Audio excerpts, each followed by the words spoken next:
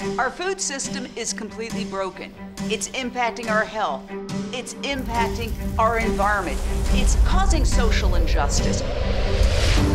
The food system is one of the most exploitative and corrupt systems on the planet, and our future depends on us making changes. As a former cattle rancher myself, there's a lot of farmers just like us that want out of the egregious animal ag business, but the government doesn't give them easy options. The big problem is that our government is subsidizing modern industrialized animal agriculture, factory farming, with literally hundreds of billions of dollars.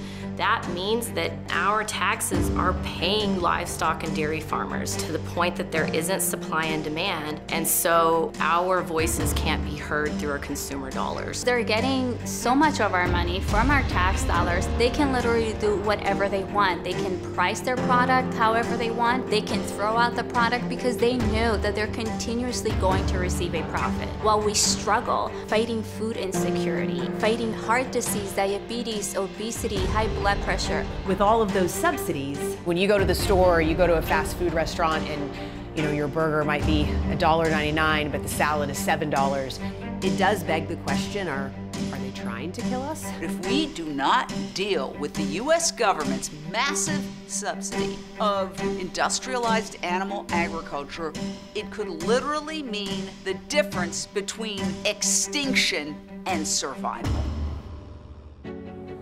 Now that we know that the food system is rigged, we need to get political. Going vegan is not enough. You have to take your voice to Washington. And so when I learned about the Agriculture Fairness Alliance, it was a no-brainer that I had to join forces with them because it's the only vegan-backed lobbying group out there. When I found out about them, I thought, well, thank God it's about time that somebody's fighting this fight.